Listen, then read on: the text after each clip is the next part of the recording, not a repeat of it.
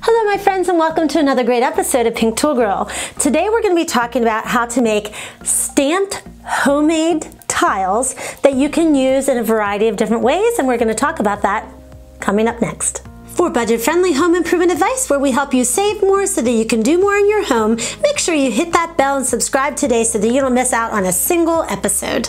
So today's project I did a couple years back as a DIY home decor project in order to do Christmas gifts. So you can use a stamped homemade tile, and you can have a brand new tile, or you can get cast off tiles that you can do at like a construction salvage store or something like a secondhand store, and you can do two different things. I'm going to do two different categories. First, you could do a DIY home decor project, which is using those tiles as coasters. You can customize that using an ink kit that I'm going to link to in the description below. Or I didn't do this as a project, but after I thought of it, I thought that would have been a great idea. And that is to use the tile, customize it with a stamp, and you'll see I have a Paris stamp that I love using. You could use that and then use that as a focal point for your kitchen backsplash or an area in your home that you wanted to use as a backsplash using tile. So let's go ahead and get started, and I'll show you how to do it, of stamping a homemade tile to use as a coaster. I began the project by setting out the tile and cleaning them off with rubbing alcohol. I just used a paper towel and made sure that they were dust-free so that the paint would stick on it.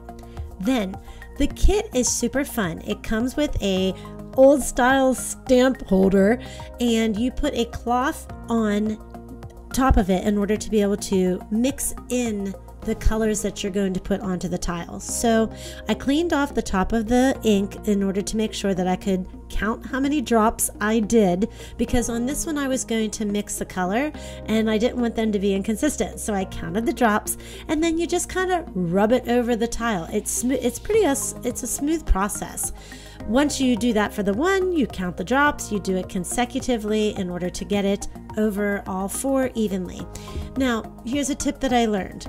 You have to use the cloth in order to get the side as well, unless you get an inconsistent color around the edges. So you do want to make sure that you take that color, you lift it up like I'm doing, and you make sure that you get around the corner of the edges, especially if you're using this as a coaster, because no matter where you're putting it, on a table or on a coffee table, you're gonna be able to see it from all different angles. So you do want to make sure that you get around the edges. So I want to give you one more tip about spreading the paint once you put it down on the tile. You do want to make sure that the cloth on the stamper that I'm using right there is just a tad bit moist with the alcohol rub, because that's going to enable it to glide over top of the tile and not like streak it. When it starts to dry, it's a little tough to pull. And as you do this, you'll see how there's a little bit of an experimental curve, but you'll find your groove. But that was something that I noticed when I was doing it consecutively. Now, using the stamp and an acrylic piece that you could remove the stamp and put it back on, that was awesome. I had never used that before. I'm not a scrapbooker or anything, but I read up on it and talked to some friends, and I really enjoyed this over just a normal stamp because you could see where it was lined up on the tile. Now, I did reapply the ink each time. You notice, instead of trying to stamp the ink onto the pad, I took the pad and put it onto the stamp. That just kind of helped make sure that I had an even flow of the ink on top of the stamp.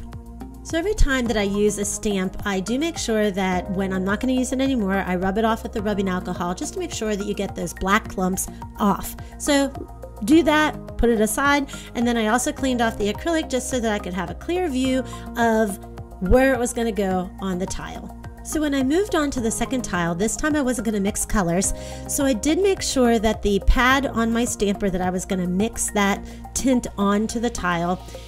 It is, if you notice, it's kind of dirty, but that's because I've used a gold before. But you want to make sure that you keep replacing the pad so that you don't mix the colors that you did from other. And I believe the package came with probably 4 or 5. I don't remember how many, but I wanted to show you that if you made a mistake on your tile, that rubbing alcohol is your friend when it comes to this project.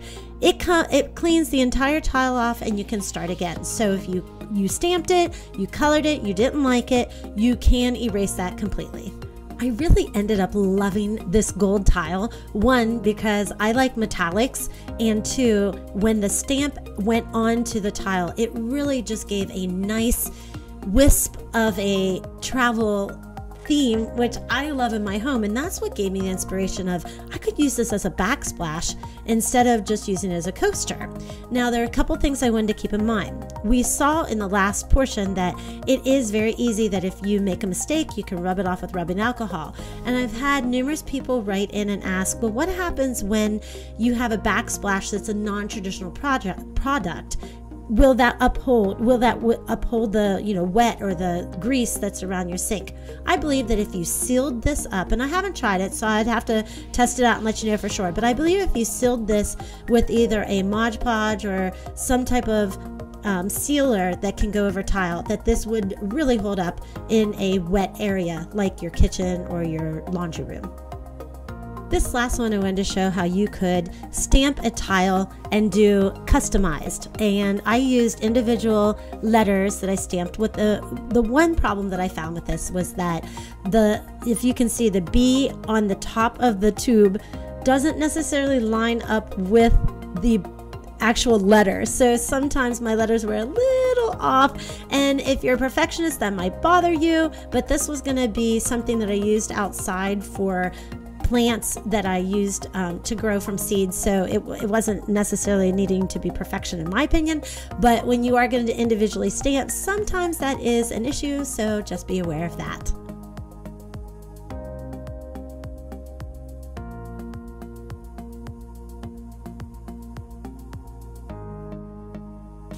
So to wrap up today's video, there's two ways that you can use a stamped homemade tile. You can do it as a coaster, and we showed you some of those ideas how you could customize it, or you could use it as a kitchen backsplash and customizing it to match your kitchen with your style of stamping or color.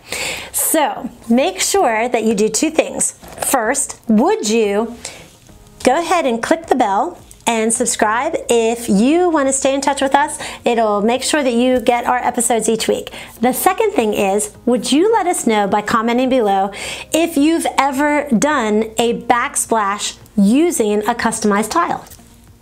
The next step is to get your free ultimate home improvement guide. This guide is amazing for anybody who's going to be doing a kitchen renovation or a home renovation, because it's going to first help you plan that renovation. Two, it's going to help you budget the different items that you're going to have to purchase in order to get the renovation done. And three, we chock full of tips and tricks that are going to help you save time or save money or both as you go through our guide. So again, make sure you get your free ultimate home improvement guide, and you can get that in the description below. There's a link.